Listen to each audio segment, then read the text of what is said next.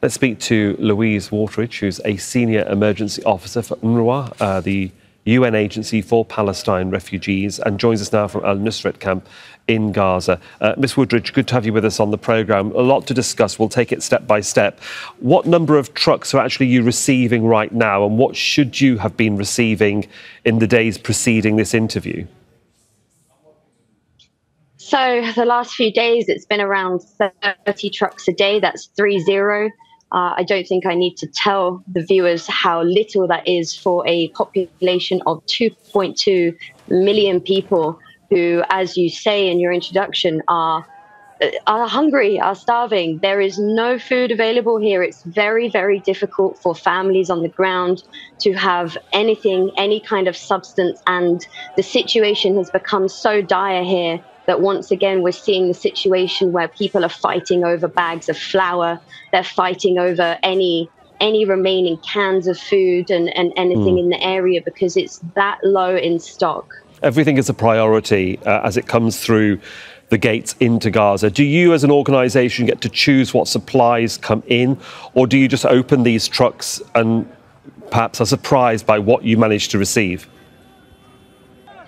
When you're only receiving around 30 trucks a day, it will never be enough. Even if you prioritize the needs, whether it's food, whether it's shelter for winterization, 30 trucks is not going to be enough for anybody. It's not going to fill the needs, but we basically are in a situation where we take what we can receive and we distribute it as soon as possible to the population. But I mean, your colleagues are already saying in their reports, it's been an extremely violent day. It's really intensified military operations in the middle area where I am today. So there's also the safety involved in this aid response. How on earth can humanitarians move aid from the borders to the people in need when there is shelling, when there is airstrikes, when there is drones, when there is Navy fire? That is what we've had for the last 24 hours, and it's making the humanitarian response here absolutely impossible. Well, I think you've answered my next question, which was that distribution. So let's move on to how many people you are physically allowed to help right now. I mean, what sort of numbers are you looking at with the very limited amount of aid that's coming in? We're trying to help everyone that we possibly can. I mean, this is through UNRWA running water wells. Our staff are on the ground. They repair these water wells. They try and provide as much fresh water to the community through these wells. That's repairing them. It's getting them working. A lot of the generators either run out of fuel or they get shot at or they get damaged in the military operations. In terms of food, we're distributing flour. We're providing families with flour and food packages as much as possible, but it's really an emphasis to say as much as possible. We've been able to provide some flour and some food assistance to families in northern Gaza. This is Gaza City, not in the areas that are currently besieged. That's Jabalia camp and other areas of North Gaza Governorate. But in Gaza City and Beach camp, we have reached some families, but it's completely down to where we have access. If we don't have the access provided, we cannot provide the food to the people who need it. And I think that's something that's come out in all of our reports and certainly our live interviews with our correspondents. But Ms. Wateridge, as winter sort of draws in, what concerns do you have now about the need for more aid entering, knowing that UNRWA is an entity that the Israelis don't want to work with? I know that's a pretty difficult question. You're not a politician, you're not the official spokesperson for UNRWA, but you are at the pointy end of this conflict.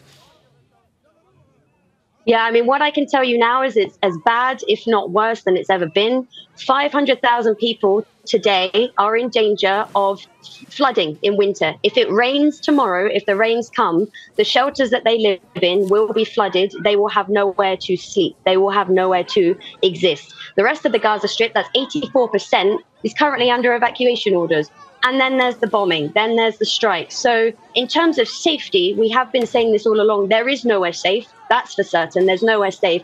But what can you do when everybody needs everything and you're not getting enough supplies in? Winter is coming. It's around the corner. People do not have enough. You see the makeshift shelters they're living under. It's under blankets, maybe curtains, really damaged pieces of fabrics. It might have maybe protected people from the sun in summer, but now in winter, when the rains come, people are going to be out in the cold and the rain. I think you can hear the bombardments around me. Right now, people are fleeing for their lives. Once again, people are fleeing for their lives. That is their main concern.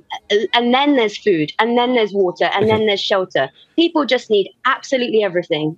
Finally, Louise, if I could ask you perhaps to take your UNRWA hat off for a moment and speak to me as a civilian.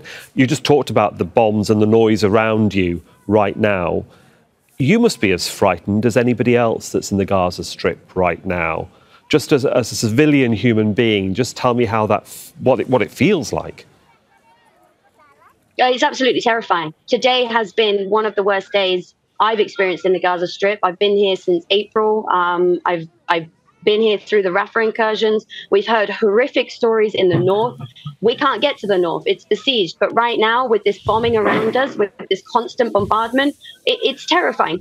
Families, you can hear children crying, people screaming, people running for their lives. And it has been non-stop for 24 hours. There's nowhere to go. People are trapped. I think viewers forget they cannot leave the Gaza Strip. There is absolutely nowhere for people to go. They are fleeing from one place to another and getting bombed everywhere they go. It is terrifying. Louise Wateridge from UNRWA joining us there from El Nuseirat camp in the Gaza Strip. It's good to get your first-hand view of what's going on. Thanks so much, Louise. Thank you. Make sure to subscribe to our channel to get the latest news from Al Jazeera.